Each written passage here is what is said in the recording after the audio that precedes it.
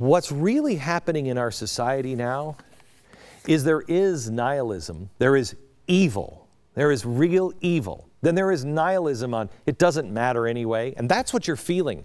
When I say yesterday, we're losing hope, we're losing our belief that things can be better, it's that we're going down a nihilistic sort of way, that we're like, it doesn't matter anyway. Why am I paying attention? It doesn't matter. It does. It does. But now there's something else that is appearing, and it's pop nihilism, and that seems to be surging. And I don't think it's a coincidence that I mentioned yesterday Blacklist, and how all the good shows that we like are so dark. It's a culture of death on TV and movies and books and everything. Everything. Why are we drawn to this? I think there's a chemical reason we're drawn to it, and we're going to delve into that on a show in the future here too. There is a chemical reason. This is giving us hits of something, but then we're left empty inside. One of my producers happened to hear a podcast on NPR, and this is, you know, this is why I pay people, so I don't have to listen to NPR, I guess. But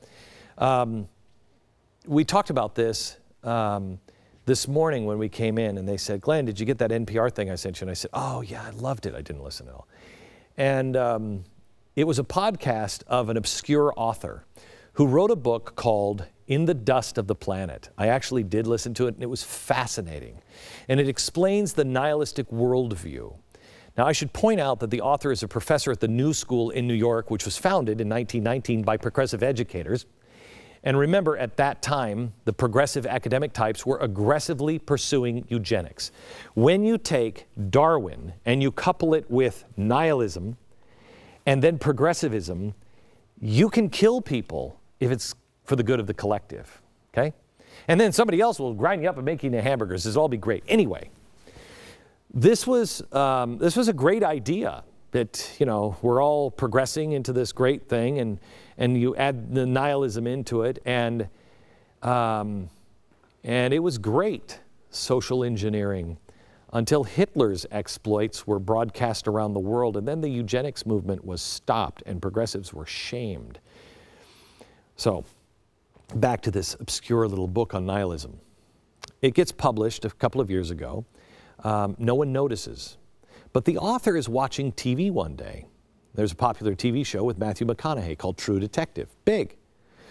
And the lines the character is saying sounds familiar to this author. Watch. Look, I'd consider myself a realist, all right? But in philosophical terms, I'm what's called a pessimist. I think human consciousness was a tragic misstep in evolution. We became too self-aware. Nature created an aspect of nature separate from itself. We are creatures that should not exist by natural law. We are things that labor under the illusion of having a self, this accretion of sensory experience and feeling, programmed with total assurance that we are each somebody, when in fact everybody's nobody. I think the honorable thing for our species to do is deny our programming. Stop reproducing. Walk hand in hand into extinction. One last midnight, brothers and sisters opting out of a raw deal. Hey, I want to party with that, dude. This is the kind of stuff that you almost heard on the streets of New York with the global warming thing. And it was ripped right out of the book In the Dust of the Planet. Turns out, it didn't just sound like it, they were actually taken from that book. The writer of the show was asked about the inspiration for the character, and he said it was largely influenced by that book. Well, not long after, the author of the book is watching another clip. This time, this clip is of Beyonce and Jay-Z. And here's Jay-Z wearing a leather jacket in the dust of this planet. Okay, in the video, here's the video where he's running around, basically he's shooting things and looking at Beyonce taking her clothes off. Alrighty there. So we got this going for us.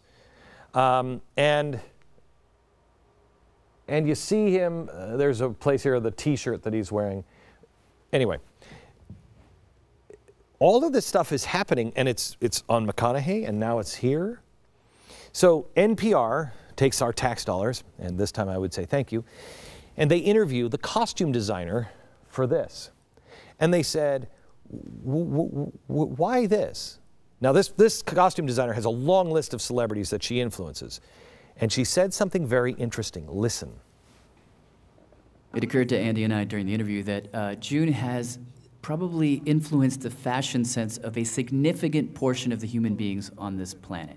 And she was very clear that a costume is more than just a costume. It's like a conversation without words.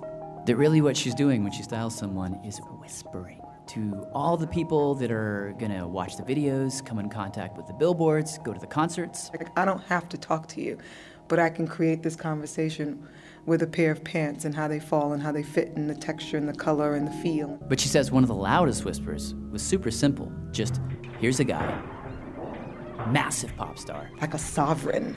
He's in the desert, it's about to go down, the end of the world is literally on his back. But it was almost as if he didn't even know that was on his back.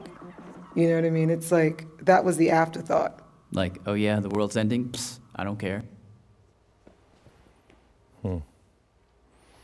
So she wanted to convey a message. And the message is, world's ending. JD doesn't care. He's a nihilist. Now she has access to all these celebrities. That's good. I mean, there's no conspiracy here, there's nothing. This is what she does. Progressives in particular are masterful at infecting the culture and making their views become cool and the norm. Suddenly this obscure book is everywhere. It's in fashion magazines. It's cool to be a nihilist. We in the conservative movement, in the Christian movement, in the religious sphere, the spiritual sphere, we ignore the culture. We complain about what everybody else is doing, and we complain about how they're affecting that. I'm not complaining. Whatever she's doing, that's fine. Where are we? Where are we? Where is somebody on our side trying to infect the culture? I talked to, Tiffany, what was the guy's name? I feel so bad now, I know his name. A big movie star, remember I had dinner with him in Chicago. We couldn't talk about it for a long time. He was the comedian, Vince Vaughn. I'm talking to Vince Vaughn one time, and he's saying to me, Glenn, I said, I had no idea, Vince, that you were like this. He said, you've never noticed the t-shirts I wear in my movies? No. Go back and look. You'll see him reading Common Sense by Thomas Paine in bed. You'll see him wearing the Don't Tread on Me shirt. He does that subtly in movies, and nobody seems to notice, but it's there. There's very few people doing that on our side, and we have to be on the front lines, because as this world devolves into chaos and depravity, people are searching for meaning. We have to provide them with truth in every platform possible. Let me tell you something. If God only spoke to you in church, would you ever hear him? No, you wouldn't. I wouldn't.